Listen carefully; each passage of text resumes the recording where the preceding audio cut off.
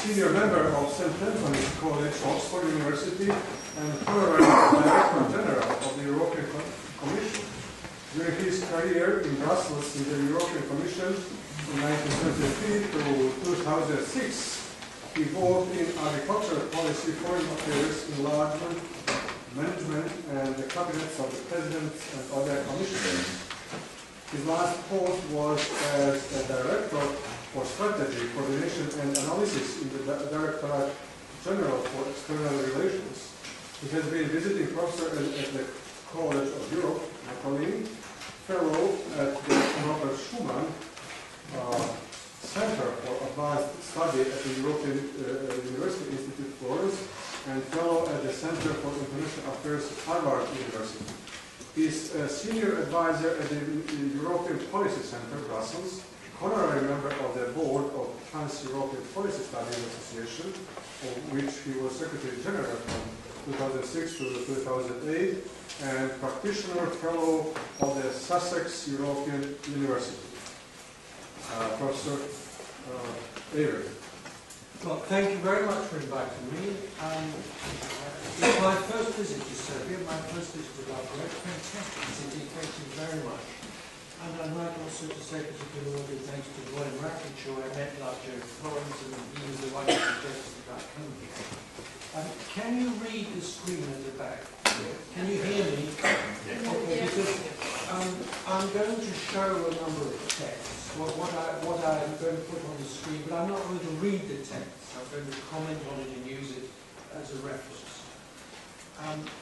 The themes which I want to address with you today are not exactly what is mentioned in the program. The program says that I'm speaking about democracy in the accession process, but in fact I'm speaking about what it says in the background notes and abstracts, which is a wider theme than just democracy. I want to examine with you some of these basic questions. Why the European Union has undertaken these successive enlargements, and so on. There's been a lot of demands recently by politicians in the European Union for a debate on the final frontiers of the European Union. Sarkozy, on several occasions, had such a debate, and it was quite associated with the discussions about the Constitutional Treaty and Lisbon Treaty. Some argued we can't define a constitution for the European Union unless we know what its limits are. Well, personally, I never really agreed with that. I mean, you take the American Constitution, it was rather well defined long before the United States took its present form.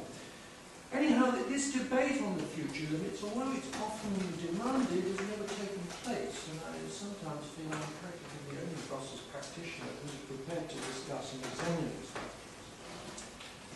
Of course, one of the reasons why the debate hasn't taken place is that for some politicians, possibly Sarkozy, the debate on fixing the final frontiers of the European Union is a code for saying no to Turkey. But I'll come to that in a minute. While you're looking at this map of the existing European Union, I'm going to say a bit more about myself. I worked in the Commission, as you said, for 33 years, and I'm still alive. I'm not an academic, I'm a practitioner or an ex-practitioner, and indeed I'm not a political scientist. I studied Latin and Greek at university, which is the very basis for everything. I'm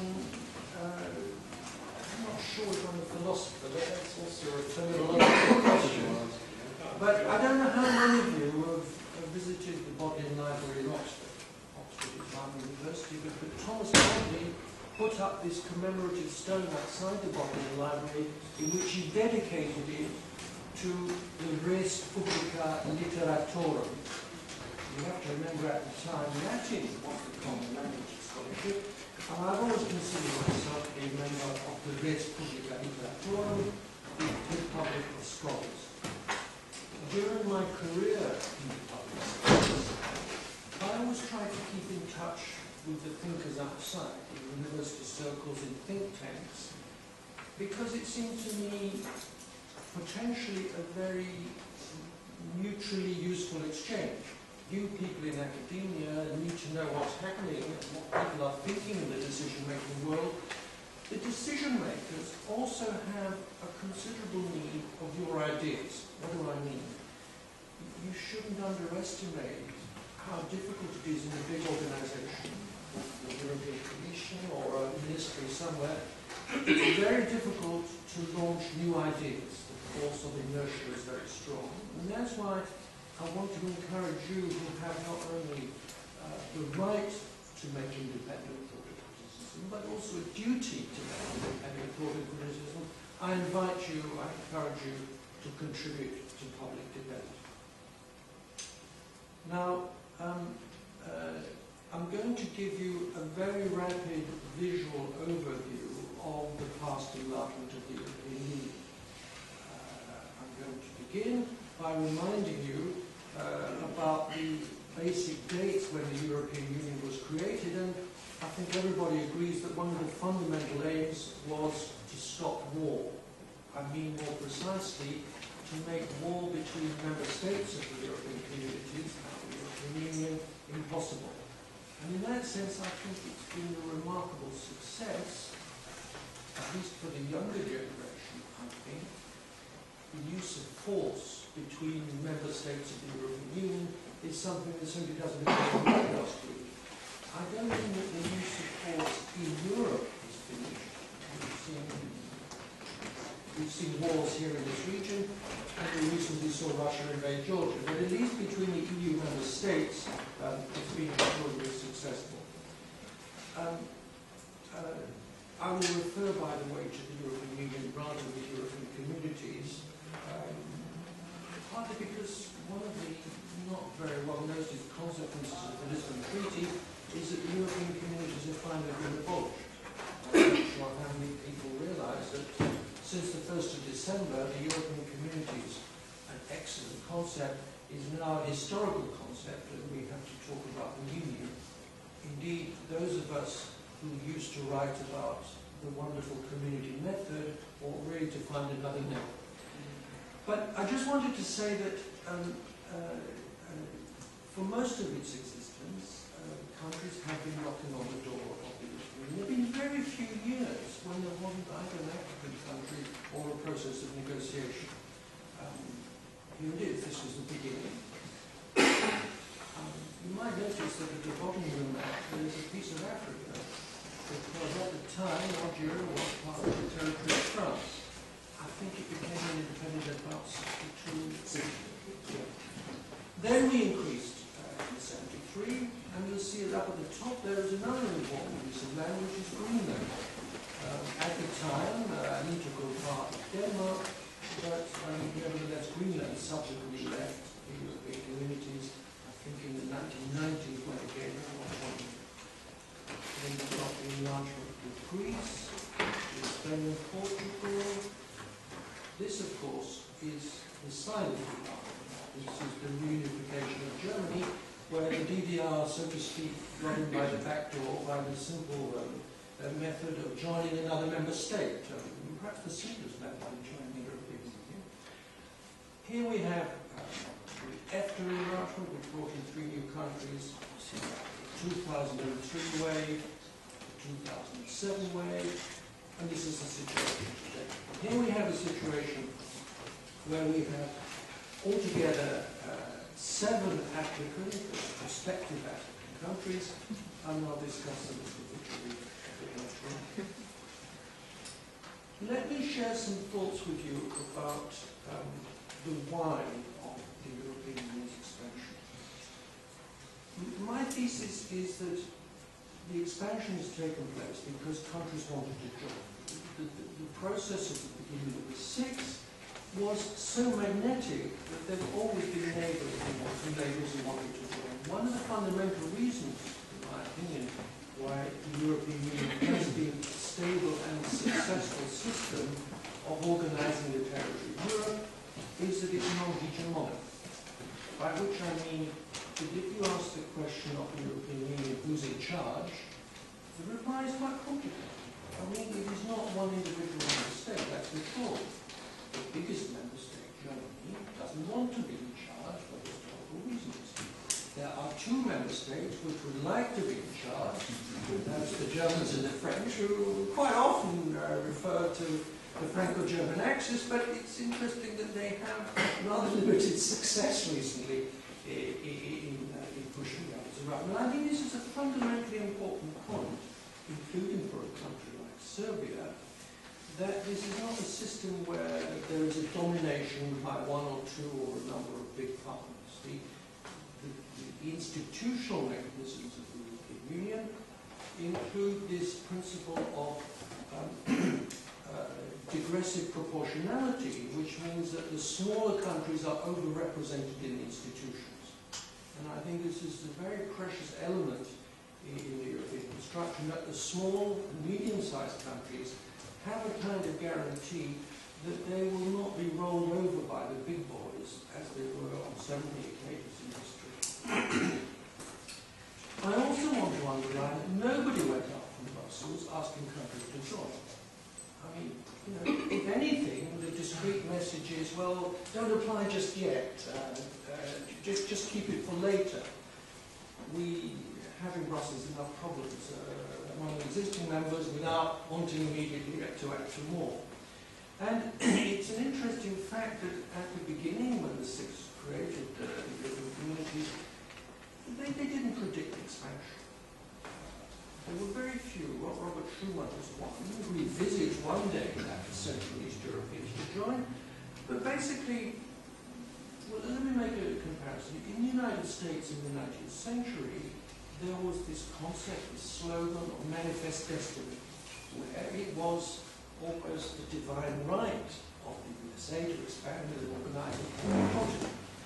That's never been the case in Europe. Indeed, many of the good European or European ideologues have seen a conflict between the process of enlargement and the process of European integration.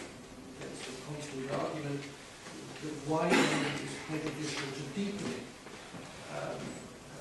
So it's certainly the case that the process has been reactive rather than proactive. Countries have tried to join the European Union because they think it's in their interest to do so. Unless someone can correct me, I don't know of any case where a country applied to join the European Union on the basis of analysis that showed it would be against its national interest. I mean, when the British joined, there were plenty of analyses that showed that the direct costs, the direct budgetary costs, would be negative for the British. But there were also analyses showing that the indirect economic benefits, trade and so on, would be more than that. And on top of any economic considerations for the British, there was the political consideration of gaining influence by joining the Six. So my thesis is that it's for applicant countries to decide whether it's in their interest, and if it's in their interest, then they should go for it. Let's consider what the treaties say about membership of the European Union. Well, ever since the beginning, ever since the first treaty, the Treaty of Paris in 1952, the texts have said any European state may apply to become a member. Now, it doesn't say any European state may become a member, and I'll come on to the conditions in a moment, but it says since the beginning that any European state may apply without any attempt to define the geography. Later, I think it was first in the Amsterdam Treaty, there was a reference to values, and here you see in the Lisbon Treaty, there's an even stronger reference to values. It's an interesting nuance in the Lisbon Treaty that it's added these phrases, you not only have to respect the values, but you have to be committed to promoting them, which is really important. What are the values? Well, this is Article 2. Article 2 has also been progressively, it's a highly negotiated text, but it's been progressively expanded in successive treaties. For example, it now includes gender equality. You'll note, however, that God or faith or religion is not mentioned. And as you know, this was quite a hotly disputed topic during the European Convention.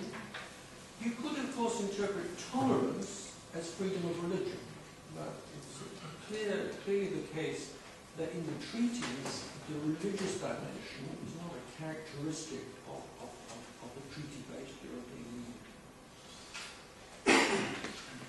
Now, it was in Copenhagen at the summit in 1993 that for the first time the European Union laid down the specific criteria. Later, some of these criteria were imported into the treaties, the Amsterdam Treaty, now the Lisbon Treaty, but they were first fixed in 1993. And there were three sets of criteria: economic, political first of all, and economic and administrative. The political criteria, fulfillment of the political criteria, I don't say perfectly, but fulfillment to a satisfactory extent, is considered to be a precondition for opening negotiations. You don't have to finally conform to the second and third group of criteria until the moment of accession is nearer. But it's certainly the case that democracy, for example, has been seen as a precondition for opening negotiations.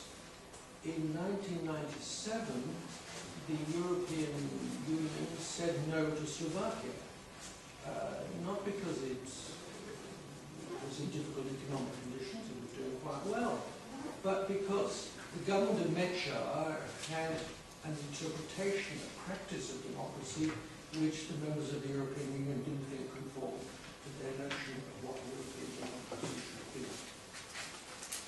Anyway, these are the three main criteria which have now been developed into the exhaustive catalogue which candidate countries have to satisfy.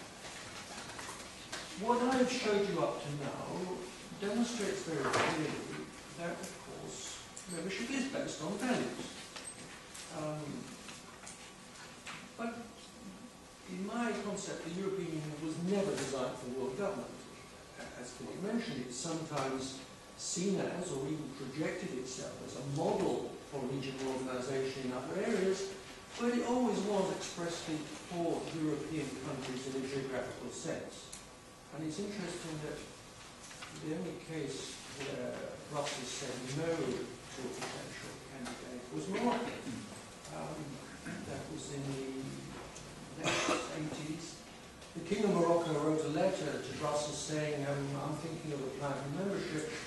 And this was very embarrassing because there was general consensus in the institutions that Morocco is not European because it's plainly divided from us by a large part of water. But how do you say no to a king? So, finally, there are very polite letters saying, we love you, we want to improve our relations. But they completely ignored the suggestion. Anyway, I wanted to say that when you think about it for a moment, it's perfectly clear that logically expansion has to stop somewhere. If we don't know today when the fundamentals are, time, we will know one day. And I've always argued that membership is also based on geography. New members either have different contiguous or proximate. I use the word proximity because, of course, 4 of the member states are islands, they're not literally connected to the land. People sometimes make Sunday speeches saying the European Union is above all based on values. If that was really true, then it seems to me we would be considering for the next membership, not necessarily Serbia, but countries like New Zealand. New Zealand, I don't know how many of you have been there. It's a country which has conserved and developed European values to an extent that shames many of us in Europe. This is evidently a ridiculous absurdum because it's on the other side of the world, and geographically it's not part of Europe. I'm going to reflect with you now a little bit briefly about what I considered as the geographical, historical and cultural roots of Europe. And then let's have a look at the geography to begin with. Here is Europe in geographical terms with mountains, seas and rivers. Of course, in geographical terms, it's not too difficult on most sides of Europe. It's quite well defined by the seas, by the Atlantic, by the Mediterranean. There are 1 or 2 borderline cases. I mean, Cyprus is actually on the junction of the tectonic plates of Africa and Eurasia, and the geographers sometimes say it's not part of the European continent at all. Iceland is on a raised part of the oceanic crust, and therefore it's a bit of a borderline case. But of course the big problem with butterfly limits is the east. It's often said that the country of Europe, the limit of Europe, is the Ural Mountains, but I think that's a relatively recent definition. I mean, for thousands of years, beginning with the Greeks and Romans, the river Tanais, modern Don, going back to our map, you can just about see the Don, which is heading up north, but it's considerably west of the Ural Mountains. It was only Strahlenberg, who was a Swedish military officer, who made a survey, and Tatishev, who was the court geographer of Peter the Great, who chose the Ural Mountains, and this was part of the explicit policy of showing the expansion of Russia and demonstrate that more and more of Russia was Western. Of course, some of the geographers contest that Europe is a continent at all, and say that it's simply a peninsula. Let's turn to the history. Which Europe is this? Well, this is the Roman Empire. It's interesting to look at it. You know, you can see that large parts of the existing European Union were outside the Roman political and economic space. Most of Germany, all of Scandinavia, Scotland, Ireland. And on the other hand, large areas were within the Roman political and economic space. It's the case for Turkey, the Middle East, and large parts of Africa. I show this to you because it's interesting, but I'm not sure it proves anything. I mean, you can go through history and examine the Empire of Charlemagne. Interesting because it corresponded largely, not perfectly, but largely to the 600 members of the European Union. You can say that the Renaissance and the Enlightenment, cultural and historical phenomena, are determinant for the European identity. And of course, it's quite common to say that the notion of Europe has a fundamental religious constituent. And it's true that in the Middle Ages, Europe was a political slogan for fighting the Islamic threat. But in my view, this use of the church as a defining factor for Europe is very unsatisfactory. I mean, even within the church, which church? The limits between the Western Church and the Eastern Church go right through this region, and some people like Huntington have tried to use it as some kind of frontier. I don't find it very satisfactory. So, what I'm saying here is that one can have a very interesting discussion, but I don't think these historical and cultural arguments bring us very near to an answer of what the future limits of the European Union might be. Now, the European Commission, which is staffed by very intelligent and highly trained people, tries to find an answer to every question, and in 1992 they addressed this question, and this is the answer which they produced. And I think this rather elegant formula tends to confirm what I've argued up to now.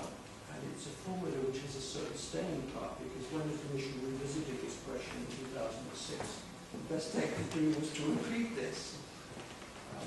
I should say modestly, I wrote this myself in 1992 because it seemed to me at the time to capture the main elements. But now, with the benefit of time, I've begun to wonder whether it's really so impossible. I'm going to make an effort here to at least an approach of what is accepted today as European. After all, while the historians and the philosophers have been discussing what is European, the diplomats have actually been drafting and ratifying a treaty which designates certain countries as European. And the classic case is the Council of Europe. The Council of Europe was actually founded before the European Union.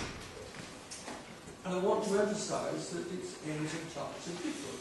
But at least the Council of Europe has an important characteristic that all the members of the European Union are signatories of it. So they are fully signed up to the Council of Europe as a definition of who is European.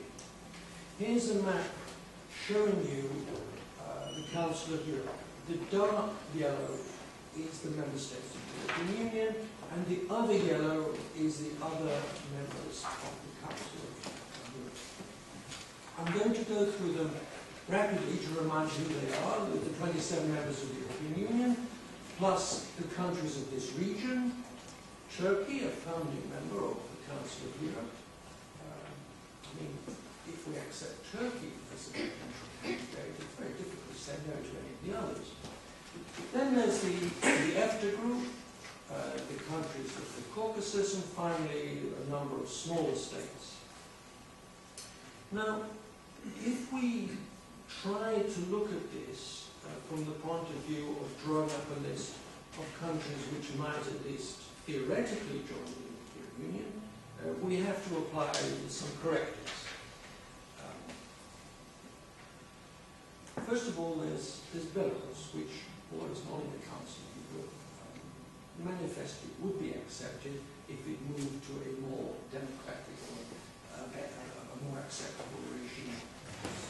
I think we rationally need to subtract the microstates, which I define as less than 100,000, not because I'm against them, I think they're great big small countries, but when you talk to them, it's perfectly evident that at their size they couldn't really handle the European Union.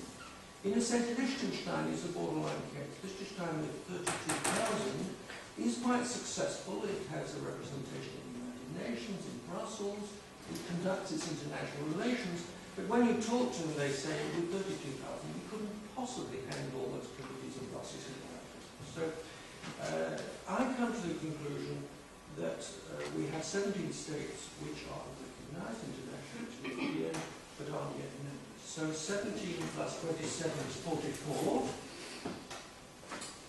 And my argument is this: it's not that these 17 states are destined one day to join the European Union. It's simply that if they apply, we couldn't refuse them on the grounds that they're not European. The European Union could find plenty of other reasons to refuse them. To begin with, we could say they're not ready. Copenhagen criteria, you have to wait, you have to do the homework. We could say the European Union is not ready. Question of absorptive capacity. So there's no obligatory need for an EU 44. And indeed, the arithmetic is subject to modification because new states may be created. I mentioned Kosovo here, perhaps rather provocatively. Even more provocatively, there's Scotland. Well, I'm not sure. There's Scotland, and in Belgium there's a constant dispute about whether the Wallon and the Flemish can get on together. So all these are qualifications to the figure of 44, which I put on the table. Now, as I've already mentioned, the question accompanies each expansion, and it's a rational question on the part of the existing members. If we enlarge, will we make the European Union incapable of continuing to take decisions? Will we stop the dynamic of integration? I would need a separate session on this, but I'm just going to very briefly say that, in my opinion, the expected paralysis in 2004 or 2007 didn't happen. I don't mean to say that institutions in Brussels work perfectly, but in 27 they worked about as well or as badly as they did before. The principal change is that, of course, with 27 it becomes more complex to find decisions. Complexity isn't of itself a problem. It just takes more time. I mean, indeed, in areas where you have qualified majority, it's not more difficult to get a qualified majority of 27 than it is of 15 or 12. The area in which, of course, you risk having problems is where there is unanimity. You don't have to be a scientist to see that every time you add a new member, you increase the risk of paralysis due to unanimity. But experience shows very clearly that, at least in the case of medium or small-sized member states, they don't use the features required. It's too expensive. They know that, except in extremely limited circumstances, they can't afford to go. So my argument is that, particularly now that the European Union is operating on continental scale, following the large round of enlargement, it is doing more than it could do less. Back in '93, there was defined, we sometimes call it the fourth criterion of enlargement, which referred not to the applicant countries, but to the European Union's so-called absorption capacity. Now, I'm only going to make two comments on this text, which, first of all, I think the use of the word absorb was extremely unfortunate. I'm not quite sure what it implies in French, but in English, it certainly implies a sort of liquefaction or disappearance of the member state, which is absurd. I mean, are the British less British since they joined the European Union? Are the French less French? Well, manifestly not. And I think it would have been more intelligent to use the phrase accueil or welcome. So perhaps we should talk about the welcoming capacity. But I draw your attention also to the phrase maintaining the momentum of European integration. And this of course, is something which relates to deepening and widening. It's the wish to ensure that the European Union continues to develop. The phrase used here, of course, is of a high level of generality. The momentum of European integration doesn't specify how to integrate or in what fields. It's often interpreted, this phrase, as referring to institutional reforms.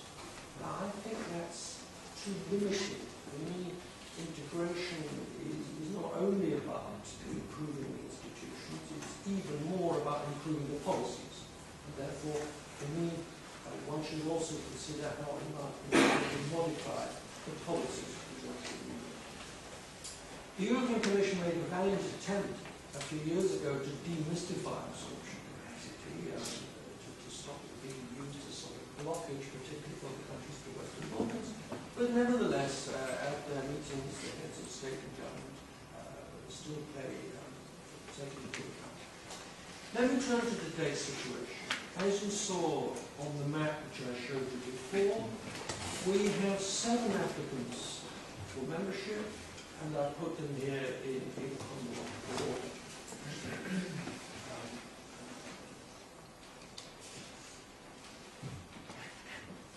I've made a reference here to the difference between candidates and potential candidates. I guess some of you understand that the European Union has this rather strange, etiolated vocabulary where Serbia, despite the fact that it made an application on its form in December, is not a candidate because you can only become a candidate when the European Union gives you candidate status. I have to admit, personally, I find this rather absurd.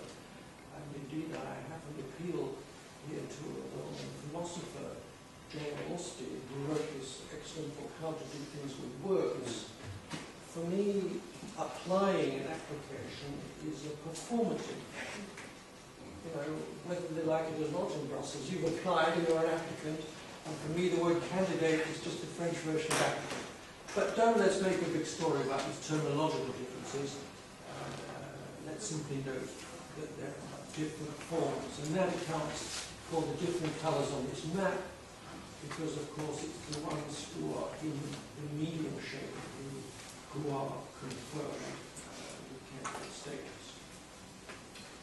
Let me run through very briefly the groups of countries which are knocking at the door.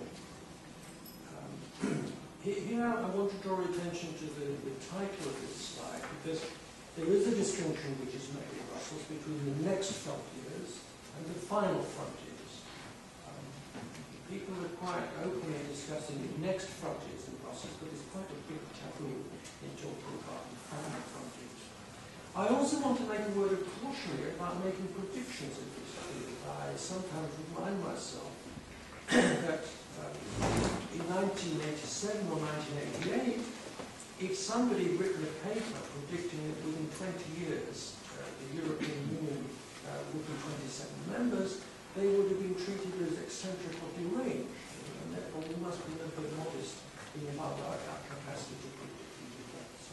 We have 3 groups of countries which are in very different geographical situations. I mean, there's Iceland right up there at the extreme northwest, there's Turkey down at the extreme southeast, And you here in this region, you are an enclave of the European Union. I mean, since the accession of Bulgaria and Romania, you are completely surrounded by the European Union. And in political terms and in terms of qualification for membership, these two groups are quite different, and one should be prudent about making generalizations concerning them. Let's have a look at Turkey. Different in many ways. It's been waiting longer than anybody ever did, and it's also the biggest country that ever applied for membership of the European Union. It's not quite bigger yet than the reunified Germany, but one day immeasurably soon will become so, because the demographic predictions will easily take it up to 90 million, whereas the German population is in decline. I mentioned size. I'm almost ashamed to say this because it is relevant. It's relevant to absorption capacity. Taking the big countries into the European Union affects the balance of power between the big boys. And this is much trickier than accepting small and medium-sized countries. I'm almost ashamed to say it, but it's easier for the European Union to accept small countries than big countries. And it's a valid question whether Turkey, which would be the biggest member state in the EU, would be able to work and find the compromises necessary with the others. I'd like to ask the question, when was it that the European Union last accepted a big member state?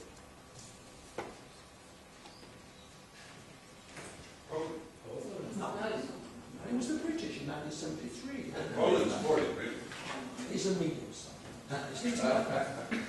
Anyway, how do you recover from the British accession? That's all I'm saying. Big can be difficult. Now, look, there are the classic arguments in favour of Turkish membership, which I'm not going to reference here. They're the same arguments that would apply to Poland and Hungary and so on. The geostrategic position of Turkey has also been emphasised, but I think this should be taken, this is a bit to be nuanced, because after all, if and when the final frontiers of the European Union is through Turkey, we will have direct borders with Syria, Iran, Azerbaijan, Armenia, anyway, a potentially very explosive part of the world. So I don't think the security argument is determined. Of course, the Turks have all sorts of problems in fulfilling the Copenhagen criteria. Not the same problems exactly as you have here in the Western Balkans, but they have lots of problems, and they have a huge problem with Cyprus.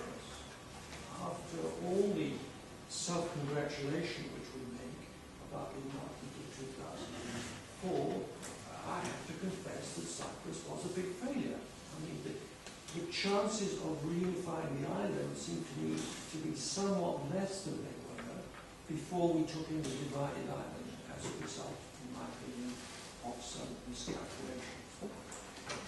I haven't even mentioned on this slide the biggest problem, which you could call a political problem, which is simply that a significant part of the political class, both in France and Germany, do not want to accept it. France is committed, as you should, to a referendum on membership. If the French have a referendum on British membership, it's liable to be contagious, and others like the Austrians will have one, and the chances of getting a yes are extremely small. So, to be frank, I have to say that the probability of Turkey joining the European Union is very small. And the fact that the position of the Union is ambiguous greatly diminishes the leverage that we have in persuading the Turks to do reforms. Let's look briefly at this region. In this region, of course, your country is by far the biggest. All of you in the region suffer from a whole series of handicaps, more severe handicaps, I think, than was the case with Poland, Hungary, and the Central Europeans. We hoped in Brussels that the magic of the conditionality membership would work as well here as it did in Central Europe. And we've been disappointed. Disappointed because a number of factors. When the Cold War ended, you descended into this vicious circle of conflict which they didn't have, and they were able to get on with economic and political reforms whereas you wasted time here. Still here in this region, there are uncertainty about the final definition of frontiers. There are enormous problems of governance, governance under rule of law, judiciary system and so on. And finally, there's the long tradition in the Balkans of depending on outsiders to impose the different decisions. And there are at least two cases still existing or protected, effectively, Bosnia and Kosovo. But after recounting all these handicaps and problems, it seems to me there is no realistic alternative except membership of the European Union. Thousands of trees have been cut down to produce reports on the problems of the Western Balkans. And I have not yet seen one of these reports which seriously proposed any alternative but using the European Union as a path to membership. Let me touch on the case of Serbia, since I'm here. And now I'm reflecting the language of Brussels, what they see as the priorities for you in qualifying for membership. And I've headlined the war crimes question and the general question of governance. Now, I want to be objective and say that for what concerns these governance questions, the European Union now tends to be more rigorous than it was in the enlargements of 2004 and 2007. In the case of Bulgaria and Romania, and some of the others, we've been very disappointed by the condition in which they joined the European Union, and I personally had no hesitation in saying that we should have made the Bulgarians and Romanians work harder and stay outside longer in order to join in the better state. And that's just a fact that the European Union is tougher in this area than it was. For what concerns war crimes, I don't say it's tougher than it was, it's simply that in the past, we never had to deal with countries which were involved in questions of war crimes. It's a novelty in the accession process, and there, of course, is one of the most sensitive and difficult matters. We don't have what you could call an acquis in this area, but the view of the European Union is that Serbia and the others should comply with their international obligations. Of course, you need to do a lot of economic reforms, and as far as Kosovo goes, and as an outsider, I don't want to give you lessons on how to solve this terrible problem. I simply limit myself to saying that the general view in Brussels is that we do not want new members with unresolved territorial disputes. That's always been the philosophy, although of course there have been exceptions. One of the exceptions of the nation, which was Cyprus, which most of us now deeply regret. It's sometimes overlooked that back in 1973, when Ireland joined the European Union, the Irish Constitution then expressly defined the Republic of Ireland as covering the whole of the island, including that piece of the United Kingdom, which is in Northern Ireland. But somehow the British and the Irish decided to ignore this problem. I mean, they just decided it wasn't worth having a contestation on this point, which could become a blockage to their joining the European Union. That's just an example of putting a potential problem on one side in order to answer it. I'm going to limit myself to this, which is that in my view, it's just unrealistic to suppose that Serbia could join the European Union without finding what I tend to call a modus vivendi with Kosovo. I don't use the word recognition, which is tricky. I use the Latin word modus vivendi because it's capable of different interpretations, and I think both the Serbs and the Kosovars and the guys in Brussels have to use a lot of imagination and comprehension to find a solution for accession. I'm going on this slide to show you what I sometimes call forgotten enlargement, because all three members of the EFTA group have applied for membership. The Norwegians did it twice. The Norwegians twice signed accession treaties, but then the people said no. The Swiss were a bit more cautious. They made an application, and then when they got a no in the referendum on the European Economic Area, then they withdrew, froze their application. Meanwhile, Iceland is one of the latest contenders in 2009. I'm going to mention Iceland because, although it's a long way from even Serbia, you're both in the race together. You're both candidates of 2009, and you need to keep an eye on what's going on. Arguably, Iceland is the best qualified candidate there's ever been.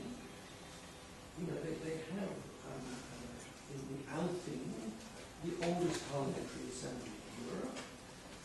Despite the economic crisis, it's still one of the richest countries in Europe in terms of GDP per head.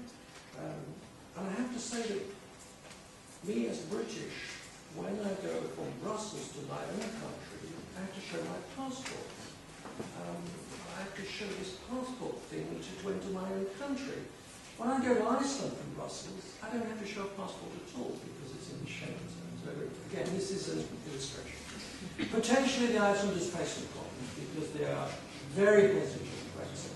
Fisheries policy, I think personally, with an effort they could find a satisfactory deal in the negotiations. The common fisheries policy is undergoing reform, and if any intelligent reform can be agreed, it will go in the direction of Icelandic methods of conservation.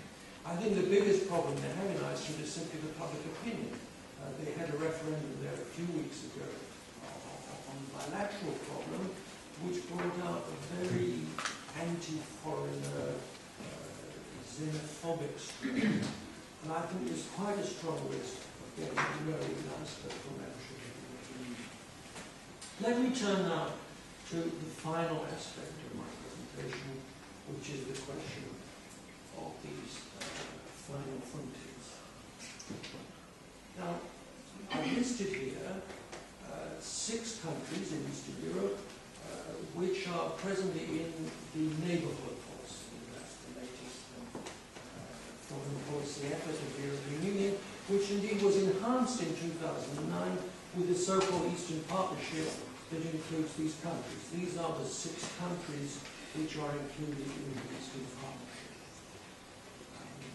But although some of them hope for membership and are frustrated by the fact that the neighbourhood policy refuses to say anything about accession, they're manifestly much, much further away from qualifying for membership than you here in the Balkans. I mean, Moldova, Azerbaijan, Georgia are deeply involved in separatist conflicts.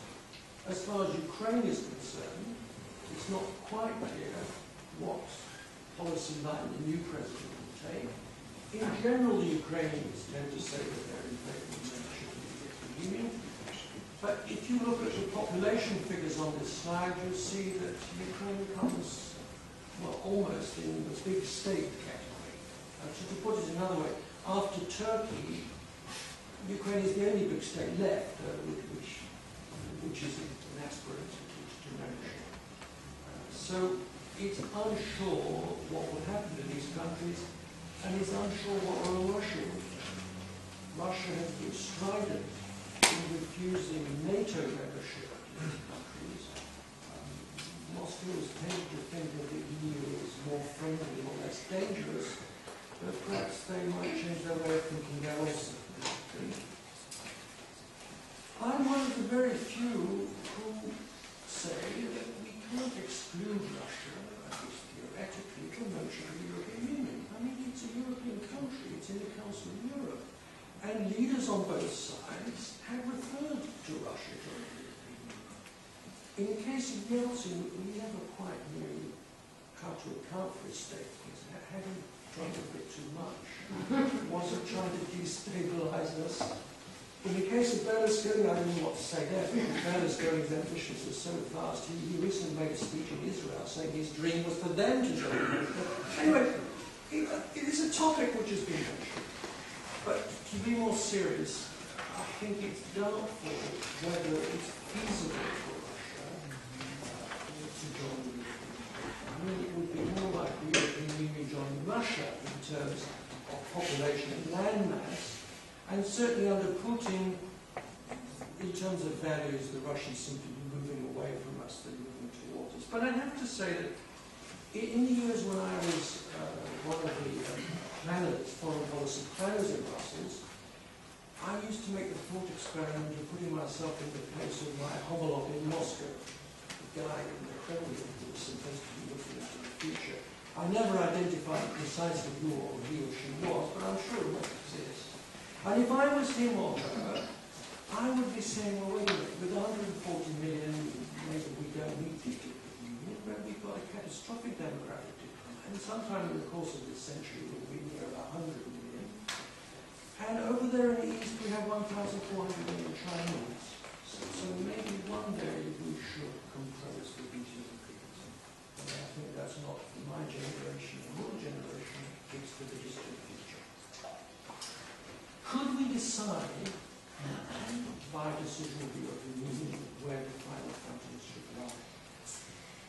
Well, I don't think it's rational or desirable, and above all, it's not possible. There are such different views among the existing members, and since enlargement is a field of policy where unanimity is the rule, I don't see how you will get unanimity in the next membership. It's quite rational for a member state to want its neighbour to join. I mean, it's quite practical to want your neighbour to join, because then he has to look after the external frontiers and not you. And according to this logic, it's perfectly normal that the Poles and the Hungarians should want Ukraine to be a member. And it's absolutely rational and true that the Greeks should do their policy now in favour of Turkish membership. But of course there are other member states, such as France, which have a much more restrictive view of future membership. In addition, it's not clear what the options are, or are there relationships with the European Union short of membership, which is stable and satisfactory. What if Turkey doesn't join, what kind of strategic partnership will we define? How will the Eastern Partnership develop? So I don't think it's rational to force the countries to choose, but perhaps above all, to define the limits of the European Union now would first of all discourage the states on the other side of the limit from aspiring to membership and taking on European regulations and norms. It's quite surprising what sacrifices countries will make in that hope, in the aspiration of one day joining the European Union, even if it's not a guaranteed prospect. And it would also be the case, if we make a final definition of the frontiers, that the leverage for the states included in the list of future members would be rejected as a promise of membership rather than conditional. So my final conclusion is that here I want to quote a very distinguished British politician who indeed gave me my degree at the University of Oxford. I'm referring to Harold Macmillan. And Harold Macmillan had a famous interview with a journalist. The young journalist said to the Prime Minister, would you please tell me what are the principal factors that have affected your foreign policy? And he replied, events, dear boy, events. So I think in looking ahead to the definition of the final frontiers, we have to take account of events which are relatively unpredictable. The diplomats have adopted a rather cynical expression of constructive ambiguity. You can't be more cynical than diplomats. But there's some truth in this. This is a diplomatic phrase for having or hoping for maximum leverage with minimum engagement. I'm going to close with the last phrase on this slide, which is perhaps more moral. I think that it would be an error, it would not be in accordance with European values, for the existing members of the European Union to close the door. We should, in the long term, allow all the other Europeans to take part in the construction of our common cause. Thank you. Thank you.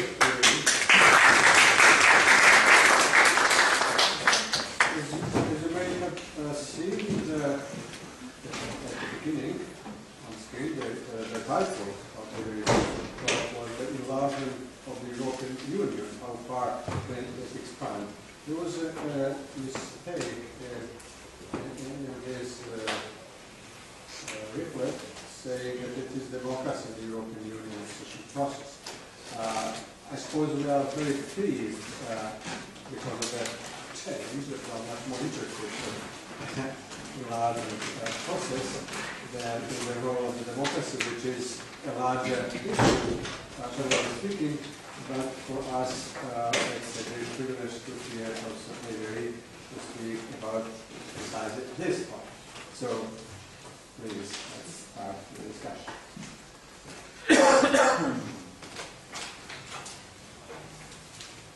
Okay, to break the ice, just a very general question. The other Europeans, not close to the other Europeans, the phrase other Europeans, in my perception, was a very clear contraposition to what we may think as the Mediterranean war. So it excludes the other side of the Mediterranean Sea as it is shown in rejecting Morocco. Does it seem that in the further future you don't see any possibility to include countries around the Mediterranean into the Union, which would be European but some kind of common path? Well, personally, I go back to the slide showing the Roman Empire. Although there was a time when the countries of the southern shore of the Mediterranean and the eastern shore of the Mediterranean, the Middle East and North African countries, that they were part of what you might call the European political and economic space, I simply don't think that in the 21st century these countries are accepted not just by the political class, but by the population of the group. Israel is a very interesting case. I mean, whatever views one may take about Israel's foreign policy, you can't dispute that among the countries of the region, it's by far the most democratic. And the results of this democracy. But it is a democratic state. Is it a European state? Some people argue that it is a European state because its creation was the result of terrible things that the Europeans did on their own territory, more or less obliging them to find a safer, safety is what he meant, a place to make their own state. And that, of course, the creation of the state provided a definition of a certain number of liberal and democratic and European values, not to mention the Judeo part of the Judeo-Christian regime. It's a fact also that when the big enlargement took place in 2004, they had very serious discussions within the Israeli government about whether they should want to join. And they did these things in a very comprehensive way. They got some intelligence about it, and they asked themselves the rational question, if Israel joins, should Jordan be a member too? Which is a very rational question, but not surprisingly, the Israelis came to the conclusion, and I'm sure they come to the same conclusion today, that from their point of view of national security and strategy, the American part is so important, they wouldn't want to leave the American for the European.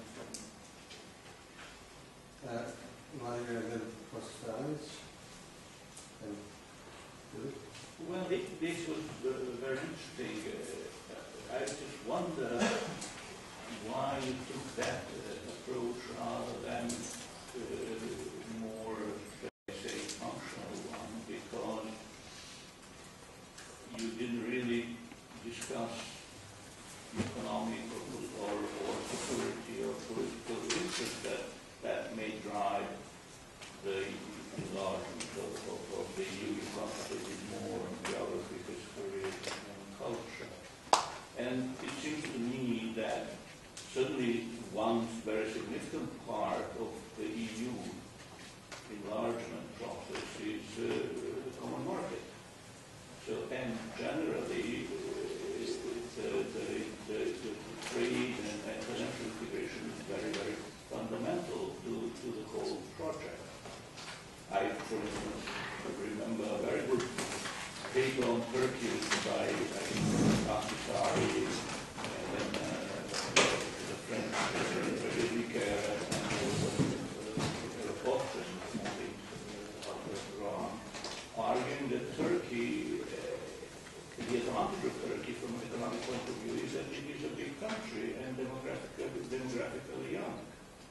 So if we were, for instance, to think about in trade terms, in the next 10 years or so, if the trade integration of Turkey with the EU becomes very, very strong, as it seems to be the case, and then there is also a migration issue and demographic complementarity, that may actually be more important than whatever happened in the Middle Ages. So I wonder why that's one issue. The other issue is, let's say,